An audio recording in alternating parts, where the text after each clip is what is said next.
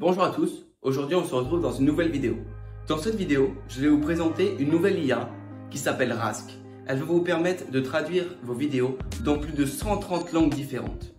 Dans cette vidéo, vous allez apprendre à comment l'utiliser et pour cela, je vais faire une démonstration avec vous en temps réel. Donc avant de commencer, n'hésitez pas à vous abonner, à liker, à activer la cloche. Notre objectif est d'arriver à 100 abonnés pour le 1er janvier. Alors pour nous soutenir, n'hésitez pas à vous abonner dès maintenant. On commence tout de suite. Avant de passer à la démonstration, sachez que Rask a été lancé le 1er octobre 2023. Suite à cette date, les 14 jours qui ont suivi, il y a eu une période d'essai gratuite. Maintenant, beaucoup d'entreprises utilisent Rask car cette IA permet de traduire les vidéos et donc de toucher un public plus important. De plus, elle peut être utilisée dans plein de domaines variés. Cette IA permet aussi d'ajouter des voix d'IA dans les vidéos. Donc pour les créateurs de contenu qui ne veulent pas montrer leur tête, peuvent utiliser cette IA dans le but de créer des vidéos sur Internet. Maintenant, je vais vous présenter les fonctionnalités principales de Rask. La première est la traduction automatique, qui permet par exemple de passer d'une vidéo en français à une vidéo en anglais. J'ai déjà essayé et le résultat est franchement incroyable. On va le voir plus tard dans la vidéo. Puis, elle permet aussi de créer des voix avec l'IA. Donc, vous pouvez choisir l'IA que vous voulez et le mettre directement dans votre vidéo et simplement mettre le script pour que cette voix parle à votre place. De plus, il y a aussi les sous-titres intégrés. Donc, vous choisissez un sous-titre, les sous-titres en italien, et vous aurez les sous-titres en italien sous votre vidéo en français. Ceci permet un gain de temps énorme et donc va être utilisé par les créateurs de contenu à l'avenir.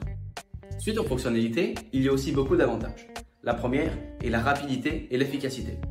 Grâce à cela, les entreprises vont être capables de toucher un public plus important et aussi plus rapidement. Puis, la qualité des vidéos, donc pour la traduction d'une vidéo d'une langue à une autre, la qualité est très bonne. Puis, il y a aussi le coût et l'efficacité. Donc, pour cette IA, il y a un coût, il y a un abonnement à prendre pour avoir la version complète, mais c'est aussi très efficace car le résultat est simplement incroyable. Puis, il y a aussi l'accessibilité. Donc, l'interface est très facile à comprendre. Je vais vous le montrer tout à l'heure, mais c'est vraiment très intuitif. Donc, la première étape, c'est d'aller dans la barre de recherche et de mettre Rask AI. Vous mettez entrée et vous allez sur le site web https://www.rask.ai. Vous cliquez sur le lien et donc sur ce site, vous avez plein d'options. Dans un premier temps, vous pouvez mettre l'essai gratuit. L'essai gratuit, vous allez pouvoir essayer pour après vous faire votre propre opinion sur l'IA. Et donc vous pouvez voir ce qu'il propose. Donc de traduire dans plus de 130 langues, de cloner la voix, d'avoir des locuteurs multiples. Donc avoir plusieurs personnes qui interviennent dans une vidéo. Voilà, donc il y a quelques commentaires. Et ça nous montre que c'est très fiable et que beaucoup d'entreprises l'utilisent. Donc nous allons aller sur se connecter. Voilà, donc pour se connecter, vous avez juste à mettre votre email et un mot de passe, ou alors vous vous connectez avec Google et vous arrivez directement sur cette interface. Moi, je me suis déjà connecté, je me suis déjà créé un compte. Donc, dans un premier temps, nous allons voir les plans.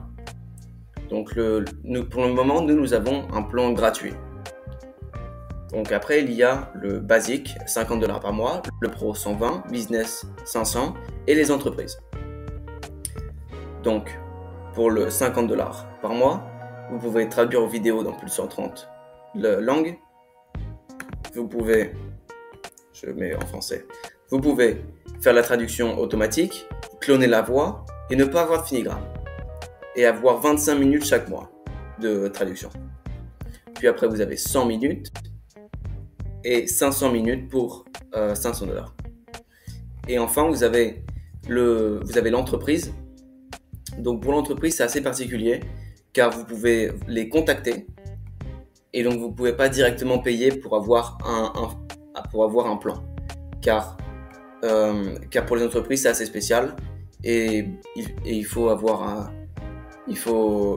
passer par une procédure de plus pour obtenir ce forfait. Donc,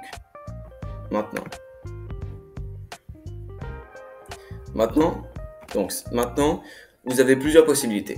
Soit vous utilisez un exemple de vidéo directement de Rask pour vous familiariser avec ce logiciel, pour voir comment est-ce que c'est fait, comment faire, comment changer la langue.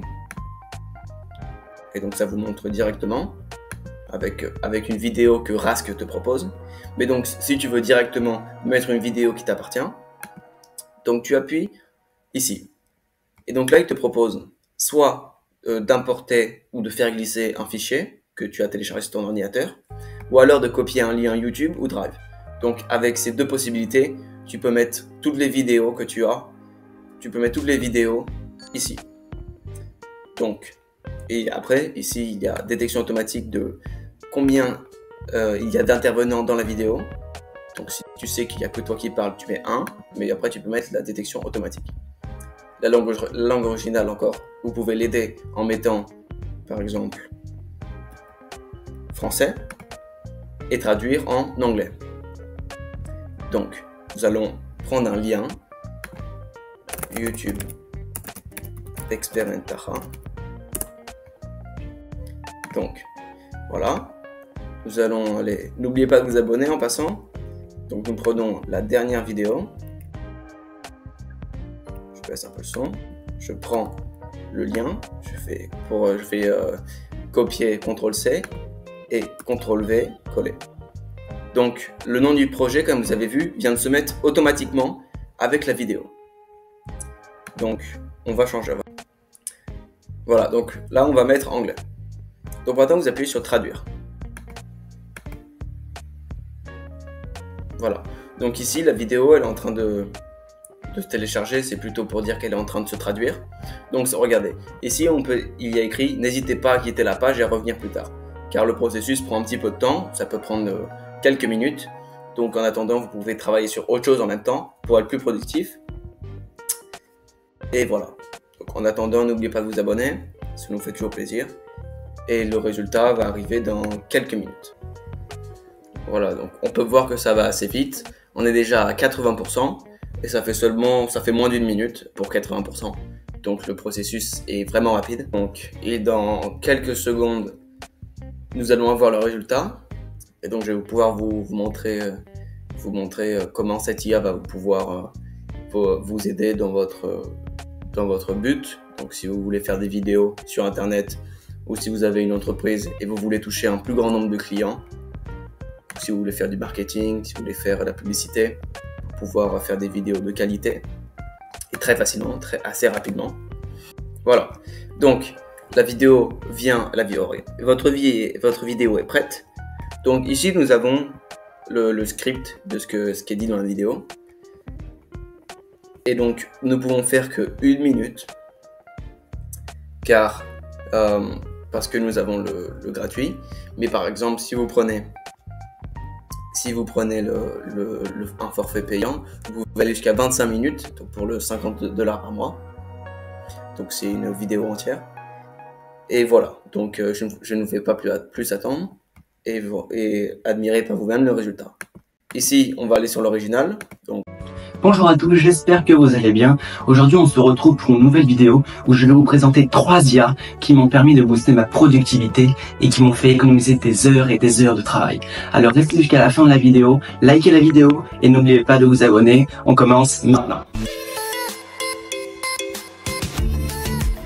Voilà, donc la première IA, elle s'appelle Umata. Et en fait, elle permet d'insérer des PDF, des Google Docs. En fait, vous lui donnez l'information. Et ensuite, vous lui posez des questions et grâce à cette information, cette IA va vous répondre de la meilleure façon possible. Et en fait, la différence avec ChatGPT, c'est que vous lui donnez l'information et ensuite il vous répond. Alors que ChatGPT, lui, c'est vous poser une question et avec les informations qu'il a d'internet qui sont datées de 2021, il va vous donner une réponse. Mais parfois il y a les réponses que vous attendez précisément, et aussi parfois les questions, comme elles sont trop vagues, car elles sont sur un sujet très précis. Donc ça c'est la version originale, et maintenant la version traduite. Hello everyone, I hope you're well. Today we meet again for a new video where I'm going to introduce you to 3 AIs that have helped me boost my productivity and save me hours and hours of work. So stay till the end of the video, like the video, and don't forget to subscribe. Let's get started.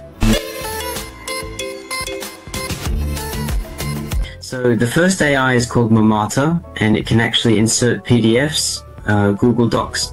Basically you give it the information and then you ask it questions, and thanks to this information, this AI will answer you in the best possible way. In fact, the difference with ChatDVD is that you give it the information and then it answers you, whereas ChatDVD asks you a question, and with the information it has from the internet, which is 2021 years old, it will give you an answer. But sometimes there are answers you're looking for, and sometimes the questions, as they can be found, are on a very specific subject. Voilà, donc vous avez vu que le résultat entre la vidéo en français et la vidéo en anglais est totalement différent.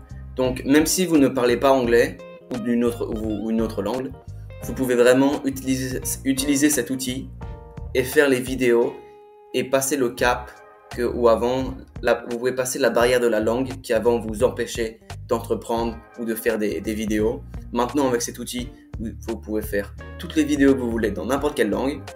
Et de plus, vous pouvez traduire dans une autre langue en même temps. Et vous pouvez aussi changer. Donc ici, la voix, c'est le clone. Donc ici, on a le clone. Mais vous pouvez très bien choisir Adam, Sam, Arnold. C'est juste un timbre de voix qui est assez différent. Donc voilà. Donc, mais sinon, la vidéo, c'est la même. Et voilà. Donc, oui, bien sûr, vous pouvez aussi mettre les sous-titres. Donc